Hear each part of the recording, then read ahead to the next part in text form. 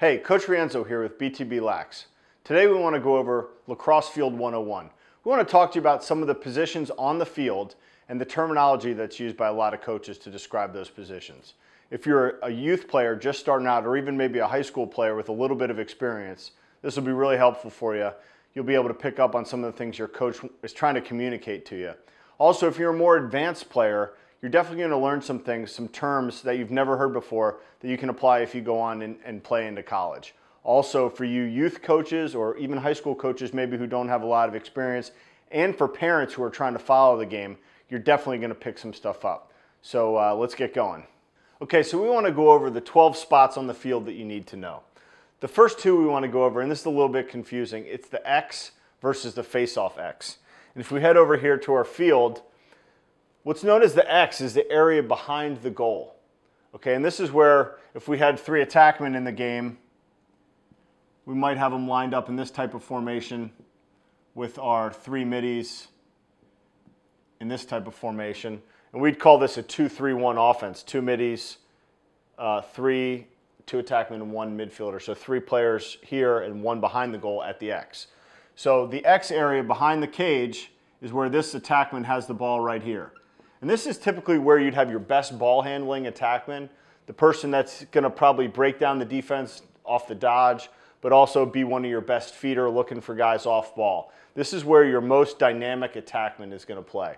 And this is obviously, it's a really important part of the field because a lot of the action happens behind here to set up plays and scoring opportunities here.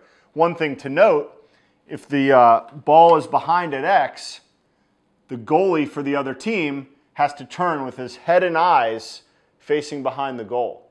So what that does, if there's a quick feed, let's say this midfielder cuts, these guys just crisscross, let's say, and we feed one of these two middies, this goalie has to go from looking behind the goal at the ball to being able to locate where the ball went and also stop the shot. So that's why we get the ball behind, because when you transfer it up above, there's some pretty awesome scoring opportunities there. Okay, now the difference between this X behind the goal and the face-off X is pretty obvious, but a lot of times coaches just say X. So if the other team scored and there's a face-off, your coach may say get to the X, which means you're facing off, as opposed to running a play, getting the ball through X, which would mean behind the cage. Now the face-off position, and we'll do a separate video about this, it's one of the most important positions on the field. It helps gain possession. Possessions are key in lacrosse. But understanding the difference between the X, the face-off X, and X is pretty important. Okay, the next spot on the field we want to talk about is the face-off line. So we just talked about the face-off X, which is in the middle of the field. It's where the face-offs occur after goals and at the beginning of each quarter. The face-off line is this white line here. It's 10 yards from the sideline, and it's 20 yards from the midpoint of the field. All right, and each team, when the face-off begins, we have our face-off man, which is known as a FOGO, face-off get-off. We've also got our short stick midfielder, and we also have a long stick midfielder. So if the blue team is attacking the goal that way, we would have our long stick midi on the side where this midfielder doesn't typically draw the ball. So he's got more of a defensive posture typically, although there's a lot of variations to this. And honestly, we could do a video just about wing play, and we probably will.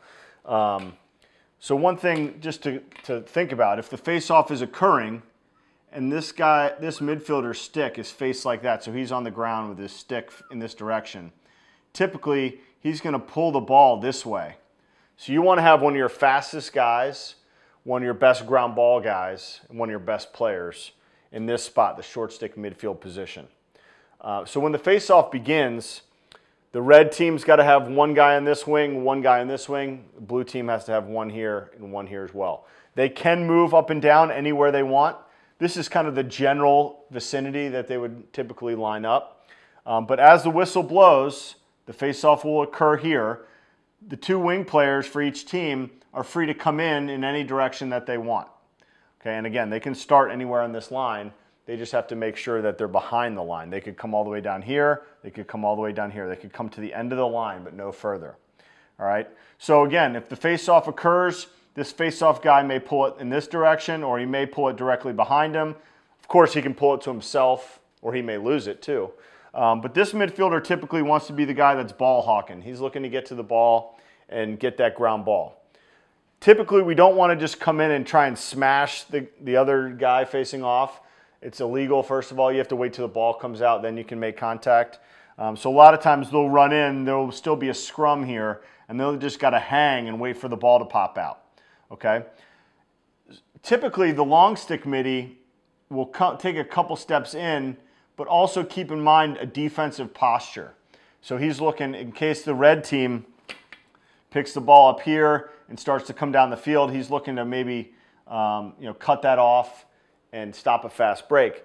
There's a lot of variations to this. I don't want to get into all of them right now, but a lot of teams might have the long stick midi too, just go hip to hip with the short stick midi on the other side. So instead of taking a defensive posture, the long stick midi may get right up next to this guy.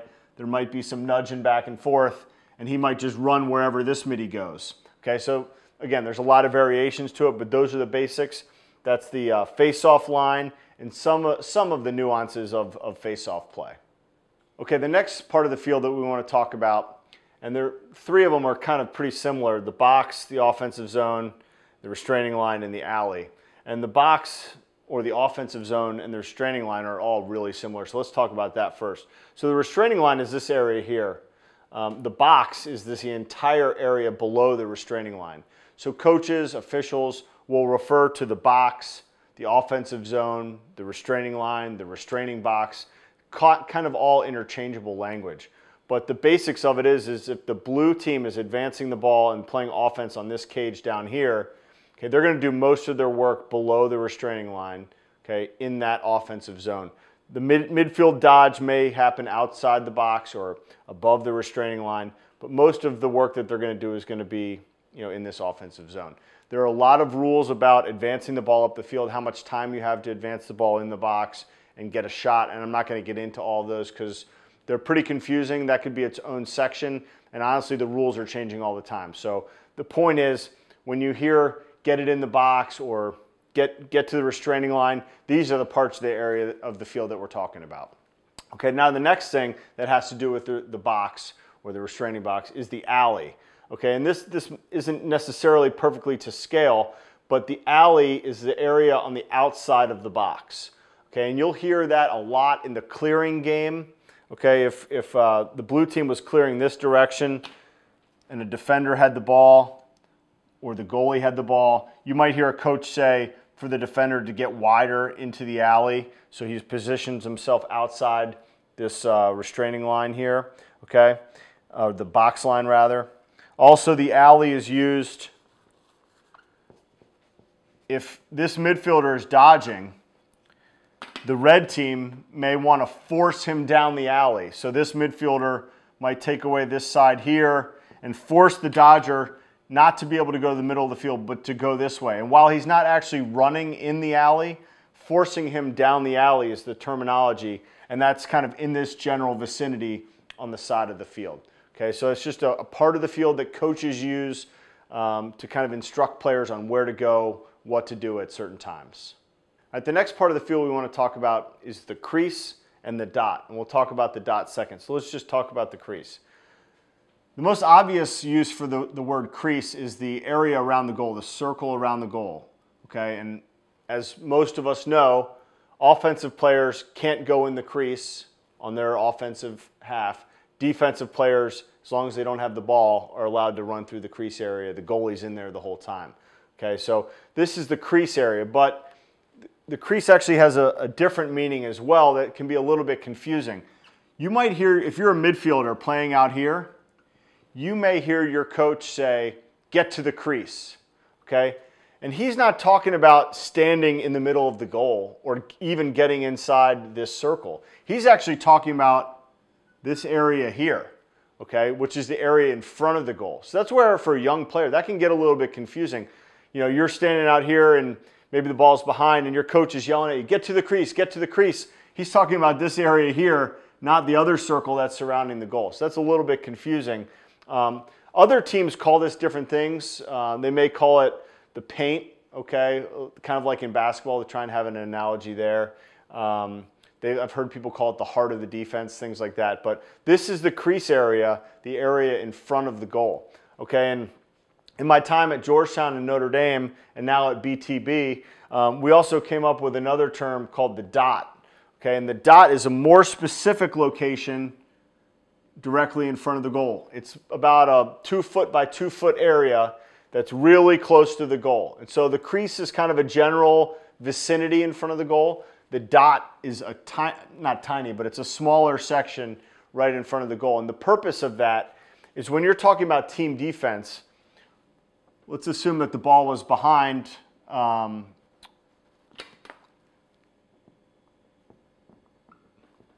with this attackman, okay? Defensively, we would want the backside midfielder in this case, not only to get to the crease to help guard the crease, but we would say get to the dot. Okay, that tells him he's really got to hustle and he's got to get in nice and low. Really get to the crease, to the core of the crease, so that he can help guard whatever offensive players are in here. And then if the ball were to swing, you know, over to, if there were an attackman here, swing the ball here, swing the ball here. Obviously that midi would leave the crease area, leave the dot, he'd come back out to where he initially was.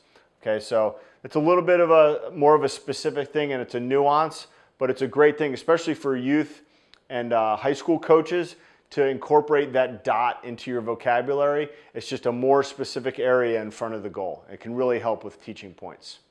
Okay, the next area of the field that we want to talk about is the substitution box. Sounds simple enough, but it's actually one of the most confusing parts of the game. It's absolute mayhem over here in the substitution box. So in lacrosse, you can substitute on the fly. You don't need to call a timeout or have a dead ball in order to substitute. Everything happens on the fly, in and out of the game, kind of like hockey. Okay, so I'll briefly explain kind of how it works. Let's say in this case the ball's down here with the blue team. Okay, they've got 1, 2, 3, 4, 5, 6 guys in the game. But one of them happens to be a long stick midi because they just came down from the defensive end. He needs to get out of the game. In college, you might see all 3 middies come out of the game because of specialization. These might be defensive midfielders and they need to get out for offensive midfielders. But again, we won't get into all of that because that could be an hour-long video in and of itself. So let's say the long stick midi needs to get out and we need to get our best dodging midi in the game. So the long stick midi can exit the field anywhere between these 2 hashes here. Okay, and the substitution box is only on the one side. We might have the blue bench here. We might have the red bench down here. Okay, and you can go on either half of the field while you're substituting. Okay, you just can't pass this hash mark. You cannot enter the field on the other side of the hash mark. It has to be through this substitution box right here. Okay, that's the only place you can enter and exit the field. All right, so the long stick midi will come out through the box. Once he steps over the sideline in the substitution box, then that frees up our offensive player to come on in his place. So it's a 1-for-1 trade. If they decided, you know, he gets in there and plays offense to get this guy out, he can come out as well. Once he gets over that line, we can sub another midi in too. Okay, now there's some really crazy stuff that goes on at the substitution box. Both teams substituting 3 guys at a time. Just a lot of guys running in and out. There's also some really specialized stuff that teams do that I really I can't take too much time to get into, but I'll just show you one quick thing that might occur. Okay, if there's a defenseman in the game, we're trying to get this long stick midi out, they might run a defenseman out of the game, run a midi on the game and he might, you know, go to the middle of the field and just wait. And once this long stick midi crosses the midfield line, then this offensive midi can go. Okay, and now you've got a defenseman standing over here waiting to get back in the game. This long stick midi comes out. Okay, this guy's already in the game now. Okay, as soon as that long stick midi gets out, the defenseman can go back in. So it's just a shorter distance from from the offensive zone to get over the midfield line than it is to get all the way over here. Doesn't look like much, but it's definitely a lot closer. Okay, so a lot of teams do some tricky stuff with that, and it gets really confusing over here. And all college teams, at least at the Division I level, have one coach just assigned to just run the substitution box. And it's crazy, it's hectic over there, but it's a lot of fun and it's important too. You get in and out of the game quick, you can gain an advantage, and it's a really important part of the game. Okay, the last few spots on the field that we're going to talk about are the GLE, or goal line extended, the island, and the money spot. Okay, let's start with the GLE. For some of you that have played before, it's simple enough. It's the goal line extended. So if your goal line is here on the goal line extended means it's the line that would imaginarily, is imaginarily a word? Imaginarily run out to the sideline. Okay, so goal line extended is important for a lot of reasons. Attackmen use it to judge where they are on the field. Once they get to the goal line extended, they know there are different things that they can do. Defensemen use it because once they get into this area to the goal line extended, they'll hear their goalkeeper call drive or push, or they'll have some terminology that they use to push the attackman away from the goal. And in the clearing game, it's important too. You know, defensemen, if we were clearing from this end that way, you know, they'd want to maybe start around the goal line extended. So it's a term that's used. It's a spot on the field that's really important to know. And obviously, it's pretty simple to remember once you know what it is. The next thing we want to talk about is the island. And this is kind of a unique term that's not everyone knows about. But it's really, really important, especially for defenders. Okay, the island is the area near the goal line extended, but it extends out. I would call this the 5 and 5 or the money spot. We'll get into that in a second. But it's about on that trajectory, about 5 yards above and 5 yards above the goal line and 5 yards away from the goal, and same thing behind. So it's this whole area in here and in here. And the island is significant for defenders. There's a saying that we have at BTB, no checks on the island. Okay, so if you're a defender and you're guarding an attackman behind who's got the ball, once you get to this island area, okay, we have a rule, no checks on the island. So that would mean you're not getting your stick and trying to do all crazy stuff, trying to take the ball away. You're just going to get in front of your man. You're going to hunker down. You're going to push, play body position, use your strength, and try and push him out in this area here. Okay, same thing on the other side. Okay, we don't use that term too much for the offense, but it's primarily a defensive term, but it's a good one. No checks on the island. If you have a defenseman that goes over the head here and tries to take the ball away or throws a crazy wrap check or something, you know, if the coach has taught that day in and day out, no checks on the island, it's a simple term to tell them, you know, what they need to be doing in this area of the field. Okay, now the next one, which I alluded to very briefly, is the money spot. A lot of teams call it the 5 and 5. Okay, let's just erase one side here. And we call it the money spot. I'm going to put a $sign there, because this is where attackmen make their money. Okay, it's 5 yards above the goal line extended, and it's 5 yards from the middle of the field. Okay, if attackmen can get to this money spot, this is where they're going to be able to do a lot of damage and get a lot of scoring opportunities. So, and we'll talk about it in a separate video, dodges that you can use to get to the money spot, dodges that you can use once you get to the money spot. But this is the area on the field where if you're an attackman,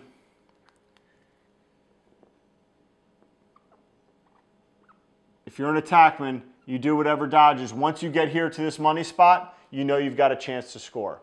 And again, it's 5 yards above the goal line extended, 5 yards to the side of the middle. Okay, well that's Lacrosse Field 101. And there was some pretty elementary stuff in there, but there was some pretty dynamic and complex stuff in there as well. So for some of you guys who are beginners, some of the stuff might have been a little bit of advanced, but that's okay. And if you're a specific position player, attackman, defenseman, midfielder, and you heard some things in this presentation that interest you, we're going to have other videos that address a lot of these specific things in a lot more detail. So just surf around our channel and take a look for some of the topics that we covered today, and you're going to learn a lot of great stuff. Did you know that there's just 2 simple things that separate the average youth and high school lacrosse player from the elite guys that are ready to go on to play in college and beyond? Yep, just 2 simple things. we teamed up with college All-American and multiple MLL All-Star Mike Kimmel to put together a completely free, 45-minute long, 3-part video training series that's going to show kids and parents exactly what those two things are, what you need to be working on if you want to take your game to the next level.